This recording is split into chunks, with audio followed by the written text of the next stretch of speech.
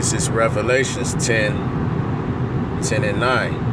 And I went unto the angel and said unto him, Give me the little book. And he said unto me, Take it and eat it up, and it shall make thy belly bitter, but it shall be in thy mouth sweet as honey. And I took the little book out of the angel's hand and ate it up, and it was in my mouth sweet as honey, and as soon as I had eaten it, my belly was bitter. Hey, Shalom. First off, I want to give all praises to Yahweh, Ba'ashem, Yahweh Shai. Double honors to the apostles and elders, a great millstone that taught me this truth. And Shalom to the Akim that's pushing his word in truth and sincerity throughout the four corners of the earth. Hey, I just opened up with that video, Salakia, that verse, Revelation 10 and 9, and 10 also, to represent this truth. That when you first hear this truth, you come into this thing, that is sweet. You know what I'm saying? It's what you've been looking for all your life. You know what I'm saying? Because you always knew that it was something wrong with this wicked kingdom. All right? This place that we call America, Babylon the Great.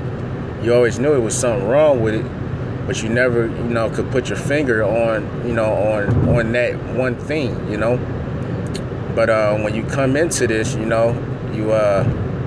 learning this truth through the elders, the apostles, a great millstone, hearing them break down the scriptures, calling the white man the devil, telling you who you are according to the Bible. You know what I'm saying? You Negroes, Latins, and Native Americans, letting you know that you're Israelites. That, hey, that's sweet. That's all sweet, and that's music to the ears, But when you actually come in,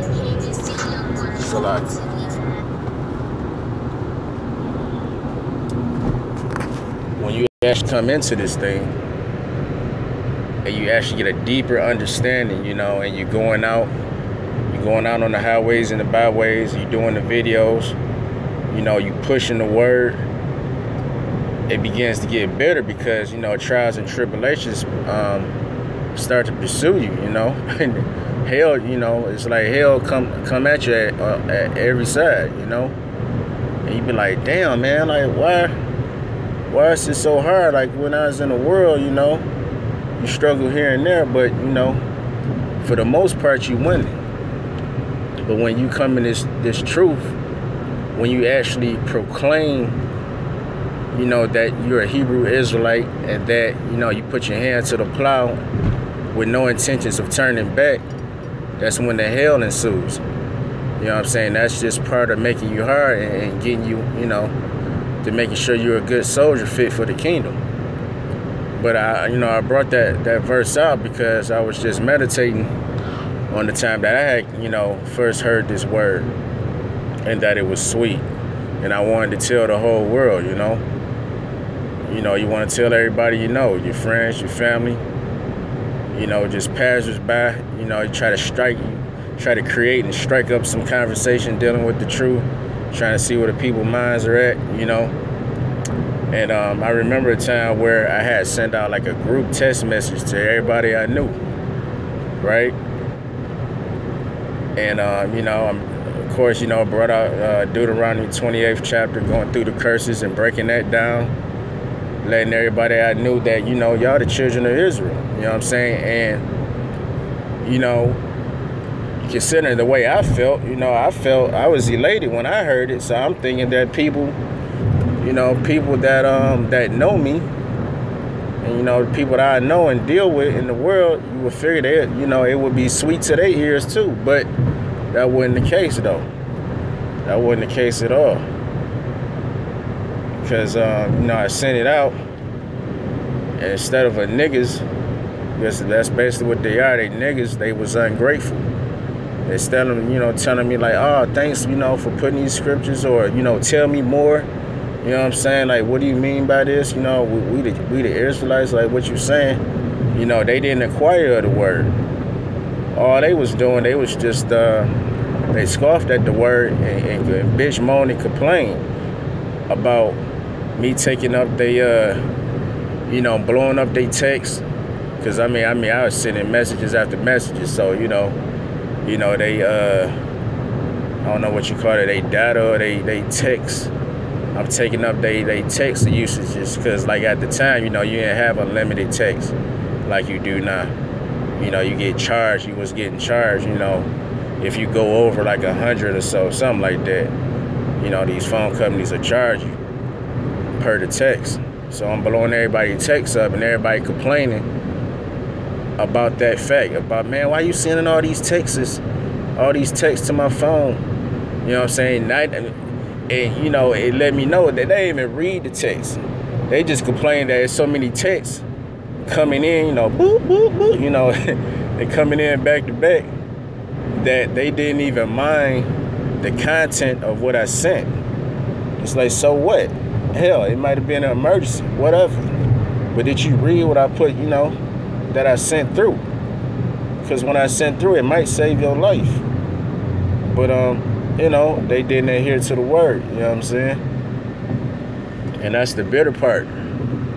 That's the bitter, because, you know, you in that moment, you know, I discovered, like, hey, everybody is not gonna, they're not gonna take to this truth. They don't want to hear it, because basically that's the will of the Heavenly Father. He don't want them to get it. That's why the scriptures go into the 1/3 and the 2/3. You know, Zechariah, I think it's Zechariah the 13th chapter. You know, but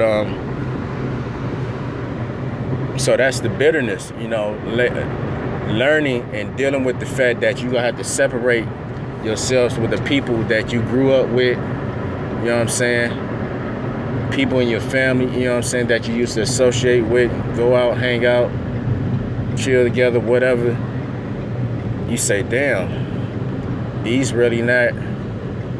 not my brethren. He's like, I'm related to them, but they're not my family per se. You know what I'm saying? People in the world, these my friends, my associates, but they not my true friends, because they don't feel, they don't have an affinity and a love for this truth the way I do.